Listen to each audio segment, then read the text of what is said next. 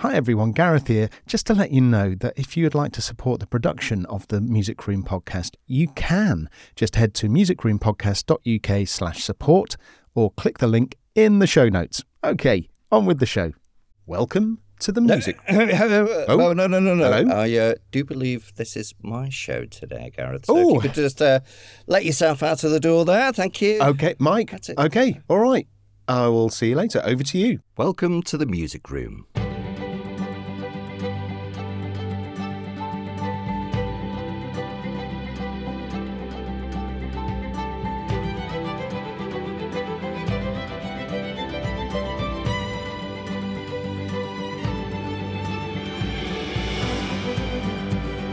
This time in the Music Room, what a treat as a composer. Yeah, It's just really perfect. treaty. Yeah. Wow. Toby, how about you? As is going to become apparent throughout this chat, I am up to my cliches in pantoland at the moment. No, you're not. Yeah, there it is. Hello and welcome to the Music Room, the show where we chat to composers, songwriters and musicians about what they're up to before travelling back in time to see where it all started for them. Coming up in this episode, we have not one but two composers from the Music Room community, the fabulous Helen, Lyon and Toby James. But first, those of you who are keen of ear will have noticed by now that I am not Gareth. My name is Mike Langley. I'm a composer and songwriter, filmmaker and photographer, and I'm also a long-standing member of the Music Room community. So who better to present a community episode than a community member? The Music Room is a place to meet fellow composers and musicians, be it full-time or just starting out, collaborate, socialise, learn, have a place to go for technical help, become inspired if you're struggling, and generally make this often solitary endeavour feel less lonely. I've made some great friends over the years, played on some utterly brilliant projects, had members play on projects of mine, took on challenges, had help when I needed it, and learnt an awful lot in the process. If you're not part of it already, come and find the Music Room on Facebook and join in. There will be links galore in the show notes. But before we chat to Helen and Toby, it's time for some music stories. The Music Room has had an upgrade, a refurbishment and an extension built. If you go to musicroom.community now, the link is in the show notes, you will find a new home for all things Music Room. This podcast will be there, the monthly roundup newsletter, and if you want to head further in there, there are benefits for paying subscribers too. Like there's a brand new free podcast, Music, which is all about independent music discovery. Paid subscribers can access enhanced show notes with comments and voting for your favourite tracks.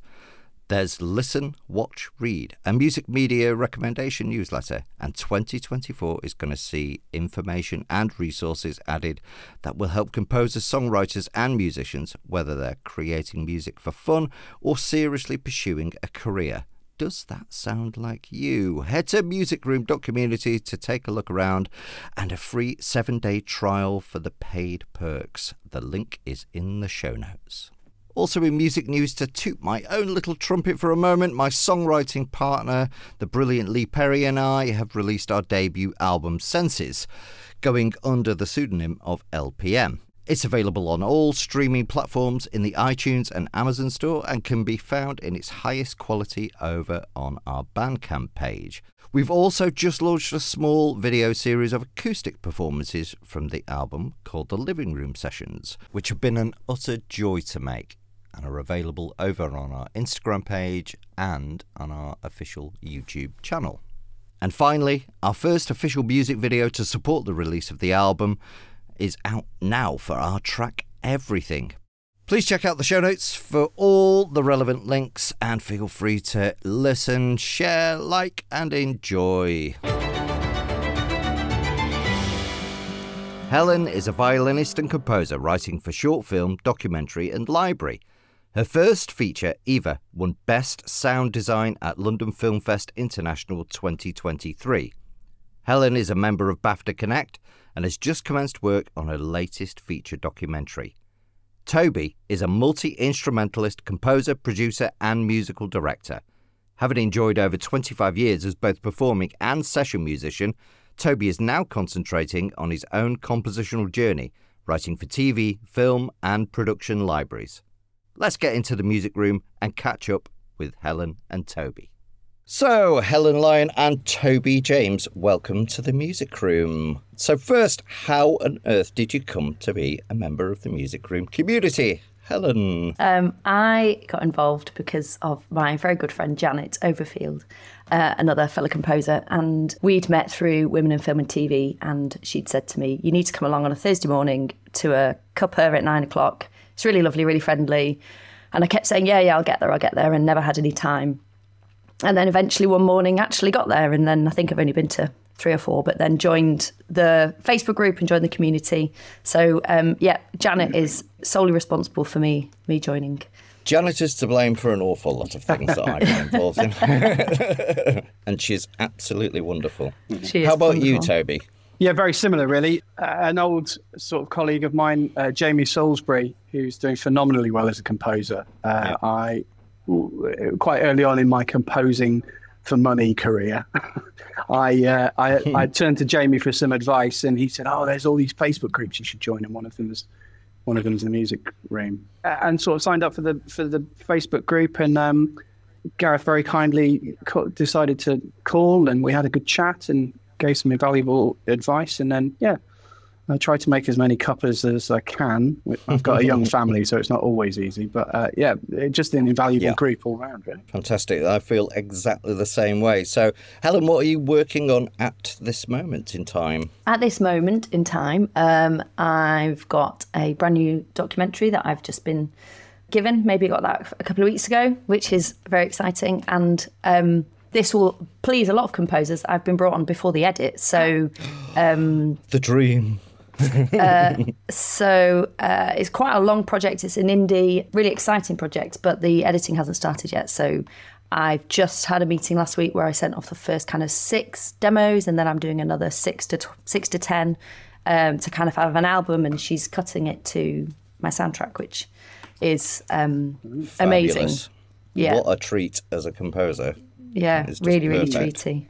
Yeah. Wow, fantastic. Yeah. Toby, how about you? What are you working on at the moment? Well, as is going to become apparent throughout this chat, I am up to my cliches in pantoland at the moment. No, you're not. Yeah, yes, so we just started yesterday. We had the first read-through of Jack and the Beanstalk at Grimsby Auditorium. Fantastic. So, yes, I'm MD up here in the throes of trying to get a pantomime written before we open next week. Wow. Yeah. Yeah, I have some painful memories of panto from many years ago, which I'm not going to go into here. So, let us travel back in time and discover your origin story, like all superheroes.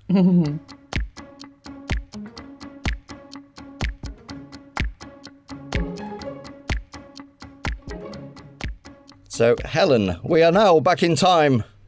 How did it all start for you? It all started when I think my mum asked me when I was 5, do you want to have piano lessons? And I said, sure, I'll have piano lessons.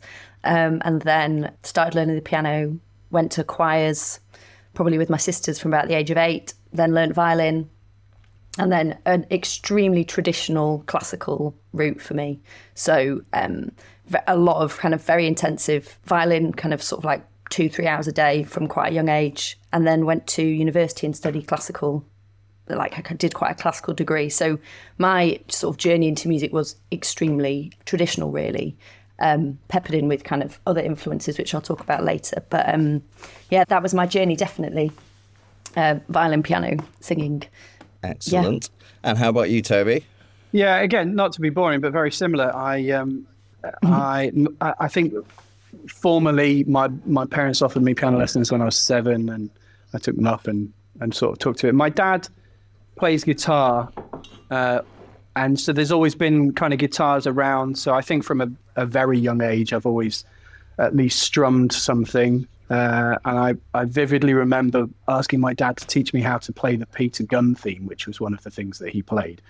And him saying to me, well, use your ear, just figure it out. And that was the catalyst. I was thrown into this world of, oh God, I mean, not that I can't read music. I've studied at music college, and again, classically. But I was thrown into this world of improvisation and using your ear. And so I've always gone down a slightly more jazz route, a slightly more improvisational, literally composing on the spot kind of route. So yeah, just music through school, part of all the county music groups, music college. Studied classical clarinet for most of music college, but played quite a lot of sax in the big bands and the jazz gigs and whatever. So, yeah. That's amazing. A well-gigged musician, then, I'm assuming. And I would imagine the same for you, Helen. Lots of recitals and whatever throughout uni life.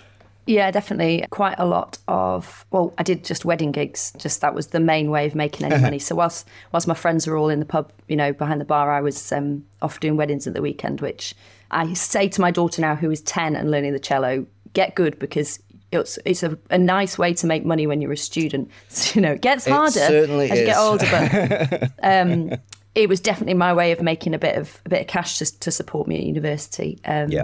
I didn't do so much of the gigging stuff. I did that a little bit later. I had a tiny stint with a band, and we did Chester Rocks, I think. A little bit of festival stuff, but I was definitely more, and I would sit at the piano. I was very kind of experimental at the piano and singing, but didn't really share that with people. I was always very sort of timid about kind of singing to people. So definitely it was more of a behind the music way of playing. So that's definitely changed since I've been composing.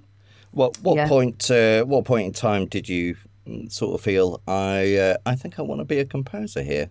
Oh, well, so when did I want to be a composer? I probably wanted to be a composer when I was about 16, I'd say. About the age, so I'm just thinking, the Alicia Keys album, don't know if anyone remembers this one. Yes. That came out, and I remember being extremely kind of, I know it sounds a bit weird, but really sort of taken aback with that album, because it was the first time I'd heard a piece of classical music being fused with kind of pop and R&B. I'd never really heard that before. And I was playing that piece of music on the piano. So I sort of was suddenly a bit like, oh, there's a cool kind of crossover here. And I was always quite a sort of geeky musician. I mean, I still am, but I definitely didn't fit into the cool pop side at all. Yeah. So I struggled to see where I would fit in. So at 16, I was definitely thinking I'd love to write songs. I'd love to be a songwriter. I didn't see how the traditional would fit in. I didn't see how my skills fitted in. That had never been made sort of visible to me at all. Even at university, I thought you had to be, if you wanted to be a composer and you'd gone to a classical university, you had to be a kind of like new music, art, kind of very important, arrogant kind of person. I didn't realise there was this whole other film side. So I went and I was a teacher instead for a really long time. Yeah, so I didn't actually officially... Yeah, we've all done it, right? So I didn't officially kind of put my, flag in the ground or whatever till I was 30. Right. Yeah, that's when I decided I was going to do it, yeah. Oh, amazing. And Toby, how about for you? What was your transition into, yes, I think I'll be a composer? Yeah, I think professionally, I've only done this for the last year, really. I mean, I've always written and I've always arranged, and I always thought that you had to be a pop star. I thought you had to make an album and then it had to be you. I didn't realize there was this thing called production music or film music or any of that. So and it wasn't until last year that I think I was listening to not to promote another podcast, but I was listening to Richard Prin's podcast, the Trader Music guy, and he said, oh, I've got an album of drones. I've got 11 albums of drones. And I was like, I play drones for Panto every year. What? You can't have an album. And that was the first album that got picked up. And I was like, my head just exploded. And that was when I realized that I could do this kind of as a job, and that's what I wanted to do. And, but I have always written. I remember, again, the catalyst for that being in the early 90s, there was a show on TV called The Paradise Club. And the music was written by Stan Tracy. Do you remember it? And the theme tune was this kind of fourth thing. And it was amazing. And but the third time that came out, that motif came out, it was played by saxes in 5-part close harmony. Oh my God. And I had to know how that was done. Oh my God, it was amazing. Just that sound. And I've been trying to recreate it ever since, and not going anywhere close, of course. But that was the moment where I thought, right, I need to write for something, for an entity, and I started writing for the school big band, and I've always arranged and composed since then. But yeah, professionally, it was this time last year where I suddenly realised that actually all of this composing that I have been doing for the last 25 years could be on someone's hard drive somewhere earning me money. So not to be too mercenary about it, but it's kind of like a similar way as to how I got into it. It was like a money for old rope kind of thing, just hard drives full of music doing absolutely nothing. That's right. And I think I produced quite a lot. I got quite into sort of dance music and funk and hip hop and house music, and I had quite a lot of friends in that world. Again, sort of around my 30s, and I thought that was it. So I started writing and giving it to DJs, and they play it in clubs, and it'd go down great. But then what happens after that? Well, it lasts for a season, and then you don't, it sits on your hard drive, whereas actually it could be in a library somewhere. So, which is really kind of where I'm at the moment. I'm churning out, not churning, but I'm releasing as many albums as possible. Churning doesn't sound good. Churn. Professionally making. That's right. Yeah, professionally churning. Yes. So, as a little bit of a sidetracky thing, and I find this quite an interesting thing to talk to. How do you find the balance of being parents to young children and being essentially a self-employed composer as well? I know it's been extremely tricky at times. You could be partway through a take and there'll be a "he's hitting me" in the background or whatever. And I mean, it's almost as difficult with cats, to be honest, because ours just shouts incessantly all day long.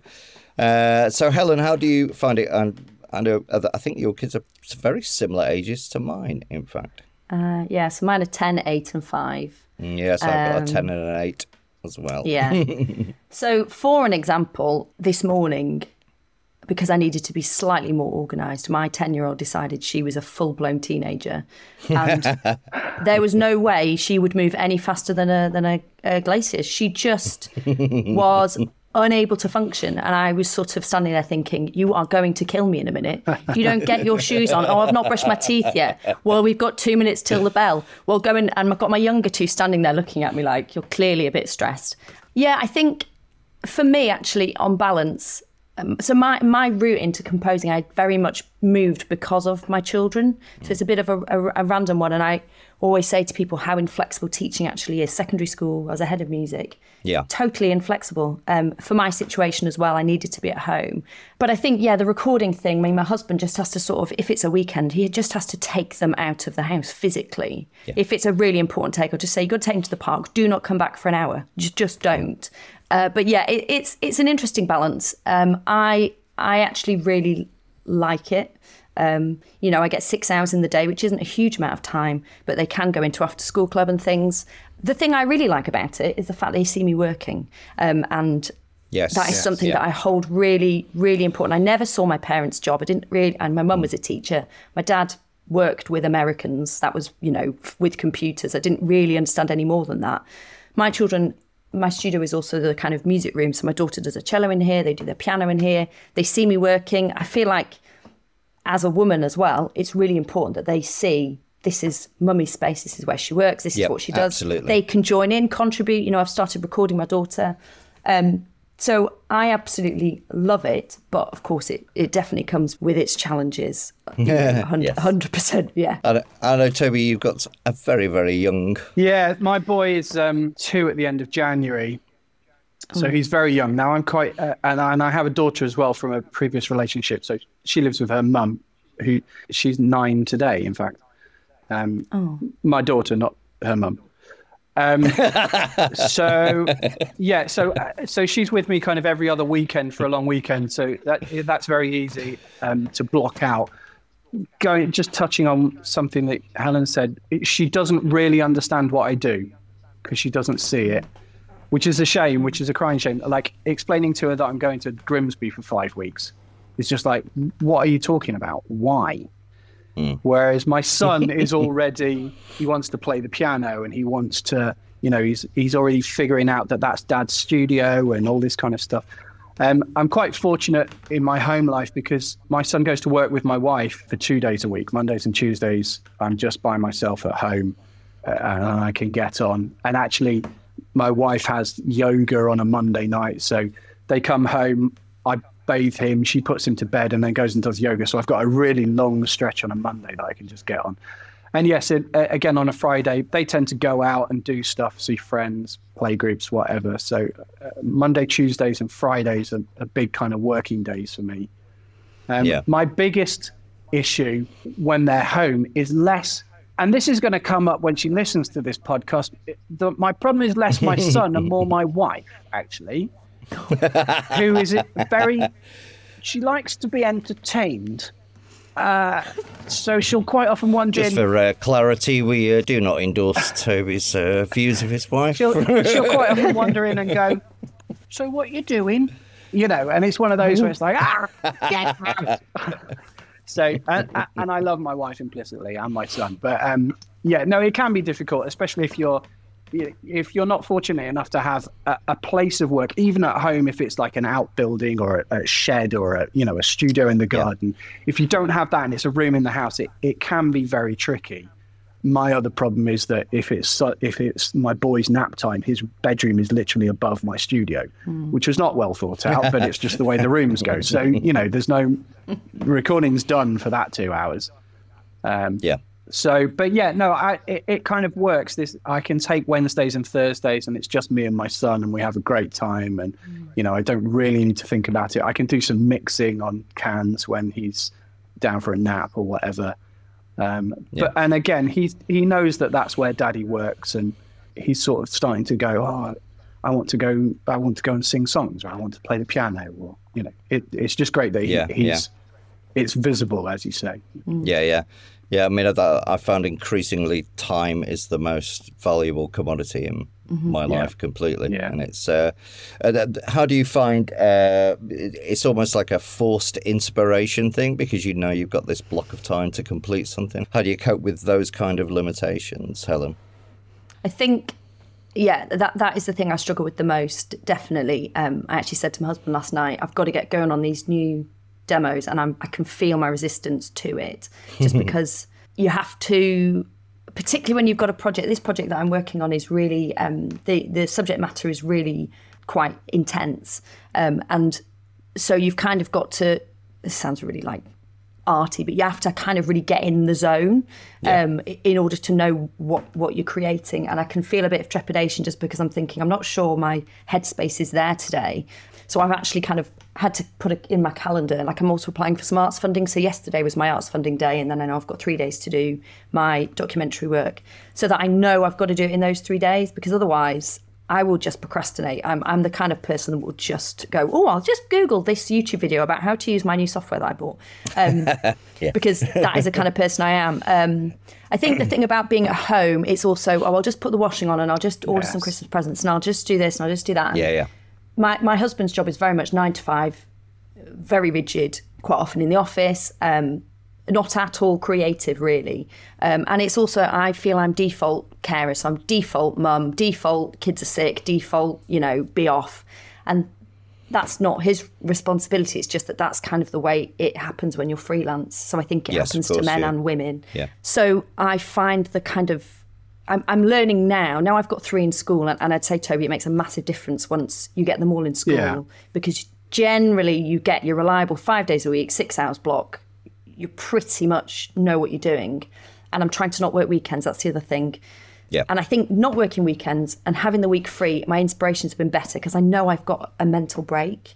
So, I really don't like the you must write now thing. I find that really hard. And I haven't found a way around it other than just not letting myself leave until I've got something down. Yeah, so, I mean, I was going to ask you, do you have any techniques to put yourself into an inspirational zone for whatever you happen to be working on? Yeah, so for this stock, it's as acoustic as possible, basically. So I bought myself a rain stick, which I was very excited about. It's taller than my son. It's massive. It's about 4 foot. Got it for £5 on Facebook. Where do you put the mic? Well, do you know, just in front of it. It actually was a bit of a workout trying to record it because it was like full arms out and rolling. Yeah, very, very complicated. So what I tend to do is I'll give myself a recording day. So I'll say this is an experimenting recording day, get everything out, get the old flute and the dodgy saxophone and the accordion and everything else, get it all out, record it, see what you get, maybe do a day of that, and then get 5 or 6 bits of like just ideas out, and then go back to that then. And then I've got something to work with to kind of make myself a bit of a sample library or get some bits and bobs that I kind of want to do. Because then there's no pressure that I've got to create something finished, because my pressure is always get it finished. For me, it's like, well, just get some sounds out, and then I find once I've got my inspiration, then I write quite easily. So that's been my technique for this. For library, I find it easier because it's very formulaic. So if I'm doing like a bed's tense score, the first 2 or 3 tracks I tend to manage. It's when you need to do tracks 4, 5, 6, 7, 8. Yep. Start to struggle a little bit. It's all absolute gold until you hit track 3. Track 3, yeah, absolutely. So that's my way round, is to try and make music. Yeah. How about you, Toby? I'm a big fan of deadlines. I'm a big fan of I have a couple of sort of side hustles, really. So I'm big into all the kind of the business books and the systemization and franchise models and all that kind of stuff. And I'm really trying hard to apply that to what I do as a composer. So, and at the moment, or most of what I do is library music anyway, which, as you say, can be quite formulaic, but it's about standardizing those things. So, if the production label calls up and says, right, we need a Motown album. Okay. It's a template in Logic that's just Motown instruments, sorted out the EQ, all that kind of stuff. So it sounds Motown. You can't help but sound Motown. And then it's just, you're on a strict diet of Motown music outside of work all the time. So as soon as you sit down, there's absolutely no way I'm going to start playing bebop, because all I can hear in my head is Motown. And as you say, the first kind of 5 tracks are okay. And then you have to go back and just analyze. I'm a big fan of analyzing stuff, and again, it's a music college thing, I suppose, or a university thing. But just literally breaking down bar by bar. I always have a little notebook with me that's got, this happens in bar 12, and this happens in bar 3, and the snare doesn't come in, and it's doubled with the claps, and and I've almost got the Logic, the screen that looks like Lego. I've almost got that done and labeled up, so that then it's just a question of, it's just paint by numbers. And then it's that easy. It is. It's dead simple, It's dead simple. And also, if you've got someone in America going, we need this by tomorrow, you just do it. And I think not that the quality is bad, but there's a perfectionism thing that has to, you have to bend a little bit. Different people hear different things. That snare sound might not be right for you, but it might be right for them. So, if you do have to work quickly, it's not one of the things about, it's in the motivation world, is that inspiration is a feeling, whereas action, is a thing. You've got to turn up, you've got to be disciplined, you've got to just write. It doesn't matter what it is. It's just the act of writing, and out of that something good will come. Rather than going, oh, my muse, oh. Just go on with it. Just write something. I needed a ballet for a big scene yesterday, for a big scene for the beanstalk growing, and we needed a ballet. And 10 minutes. Oh no, you didn't. And 10 minutes later, shut up. Sorry. And 10 minutes later, 10 minutes later, they had a ballet. Because it needed to be done. Yeah. So you just think along those It's a brilliant skill set to have. Yeah, it is. Yeah, it doesn't always work. Being able to dive in there. Yeah, it doesn't always work, but it has to work. If that makes sense. Yeah, absolutely. So, we at the Music Room like our guests to leave an item and a piece of advice. Helen, what would be your item? Oh, so the item might not be very helpful for everybody, but it's my violin. But there's a kind of thought here that it's basically my instrument. So I didn't learn until maybe 2 years ago that it was probably my biggest strength. I think I was busy trying to be other people in the kind of, I don't really hear what I'm going to do with this. But then when I started to use it rather than sort of burying my head in what I should be doing, it's really, really transformed the way I write. So I think I would say to people, use what feels familiar to you if you're writing. I can't easily whip up some Motown because it's just not in my skill set. But I think it's listening to what you've learned through the kind of like 33 years of playing a musical instrument. I've picked up a lot, and actually it's just the physical item would be what is familiar, and then you can do a lot with that. Toby, how about you? It's an item to leave. It's the notebook. I'm a big fan of notebooks for journaling, for writing stuff down, for just everything. I've got notebooks galore, and I like to think that it's my a little bit my mum's influence on me. She wasn't musical in any way. We had this joke that she was even bad at the maracas, but what she did love was she loved a notebook. And she used to call a pencil, she used to call it a thinker. I need a thinker, Tobes, come on. And it just, for me, you can't have a digital version of this. It doesn't work. I need it out on the desk as I'm working, maybe not in the car, but I need it with me at all times. So if you get a moment where you go, oh God, I really like that. What's the name of that? Jot it down. That was 8 bars there that I really like. Everything goes in the notebook, and you come back to it later with a highlighter, and you figure stuff out from there. But it's definitely get a notebook. It doesn't have to be fancy. I make my own. They're not good, but it's just a tool, isn't it? Just get on with it. Yeah, absolutely. That's always my thing about AI, and the argument I always say. I know I don't want to talk too much about AI, but I think that's the thing we have as humans is we have the capacity to use a notebook and to jot and revisit. And I have about 8 notebooks, and I'm exactly the same. Yeah. I have to have it with me all the time. I put absolutely everything in it. And people, laugh and say, what are you doing with that notebook? But it's got, and I also have work ones and home ones. I don't bleed the two. They cannot cross over. I've got to have a work notebook. But I think it's that capacity where we're able to make little connections in our brains and then make a little note and come back to it. And I don't see how that can ever be replicated. I think the notebook is such a, like you say, I can't put it in a notes even on my phone. It just doesn't doesn't read in the same way. Something about putting pen to paper, isn't it? I always find it's just not fast enough. No, it's not fast enough. I just need to and there's something about your own handwriting as well. It sort of refreshes that memory, doesn't it, of whatever you've been writing down. I actually, just to touch very quickly, you saying about splitting notebooks up, and I agree wholeheartedly. I think, I've got a journal, and I've got a daily journal, and then I've got my work notebook, and I've got this stuff. But then in much the same way that we all have a man drawer where everything gets chucked in, I have a dirty notebook where if it's the only thing I can find at the time and I need to get something down, and then I go back and sort it all out, and it disseminates into wherever it should be. But we've all got that man drawer. We've all got that place where there's there's half a book of stamps, and there's an old cassette case, and there's a screwdriver and some screws that you took off something that you don't know anymore. I think I've got about 400 of those around the house. I think my whole house is one of those drawers. I think that's just my house. And Helen, finally, a piece of advice. Oh, so my advice would be, I'm not just saying this because of this podcast, but it would be to have a community. So the most important thing I did was make friends with other composers. Had a very interesting conversation with a director or a writer or somebody who said, oh God, there's loads of composers here. That must be hell for you. And I was like, what are you talking about? It's brilliant. Where are they? Show me them. And I love nothing more than networking and just chatting to other composers. It's my favourite thing to do. I know it's not what we should do, but I've probably made the most progress in my career through talking to other composers because they tell me things that I didn't know about.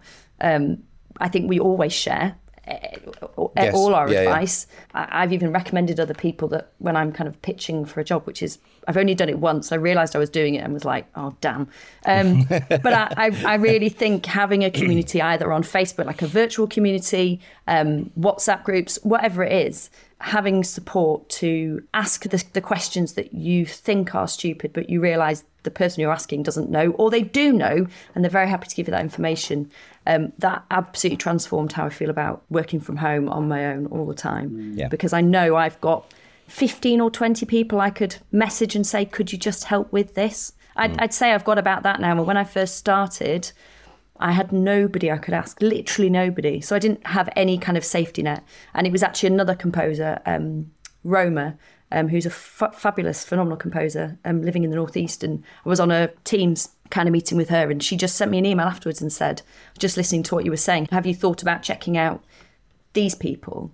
And so now I try and do that to other people, because people don't always ask. So I try and now message people and say, I noticed your question, just thought I'd point you in the direction of this group or that group. So yeah, get yourself a community. It's the safest thing, and also the best for your mental health as well, because it can be quite difficult being on your own all the time. Yeah, absolutely. Yeah, really important. And Toby? Yeah, that was great advice. I thought of hundreds of other pieces of advice as soon as you said that, and thought, oh, damn. I guess my advice would be just get on with it. You know, whatever it is that you're waiting to do, don't wait, start. Don't research, start. Just make some kind of music today, right now. Turn this off in a minute, and then then go and write some music, because you know, I think we have a tendency, the internet has convinced us all that we don't know how to do it, and we do. There's a place for research, and there's a place for, I'm not sure how to EQ this, or how should I voice those saxes, or what should I do? There's a place for that, sure, but go and do. Go and make the mistakes, go and reiterate, go and just get on with it, because it's that whole paralysis by analysis thing. If you read so much and so many forums and listen to all the advice, and it's bound to be conflicting advice as well, and you can never make your mind up because you're terrified of doing something wrong, and you're terrified of joining a team, and oh God, if I can't be friends with them if I do it this way. You know, forget it. Just turn it off. Turn your phone off. Switch the internet off if you can. Just go and write some music and have fun with it. You know, because otherwise you're going to turn into a jaded hack like the rest of us.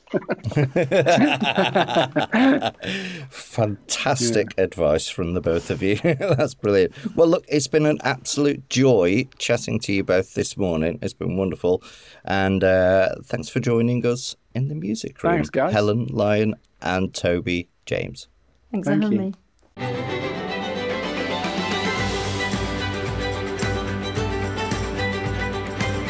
Thanks for listening to the Music Room podcast today.